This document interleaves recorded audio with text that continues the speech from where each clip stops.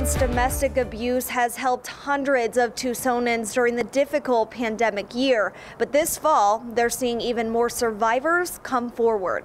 It's something that a lot of people just simply don't want to talk about, and that's part of the problem. Every year, over 15,000 people in Tucson and Pima County call 911 to report domestic violence. We know that only about 1 in 10 cases even get reported, so it's a humongous problem in this community. The Emerge Center Against Domestic Abuse operates a 24/7 multilingual crisis hotline. At the height of the pandemic, around 14 calls were placed each day. Emerge CEO Ed Sakwa says today the average number of calls is on the rise. And now we're actually seeing more calls to the hotline than ever before. We're now seeing about 25 calls every day coming in, so hundreds and hundreds more per year. This October, Emerge is spreading awareness about domestic violence and wants the entire community to get involved. What we really need is a community change. We need the community to be there in support of people who are being victimized in these relationships, but we also need the community to be supportive of those who are being abusive.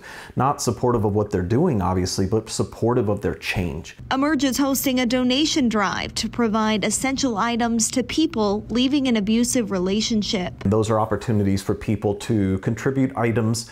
Certainly cash is always welcome too, but items that will help us to help other people start over. But more than anything, Emerge wants to start a conversation. We need to talk about it. We need to make sure that victims know that we as a community, but also individual people in their lives, support them.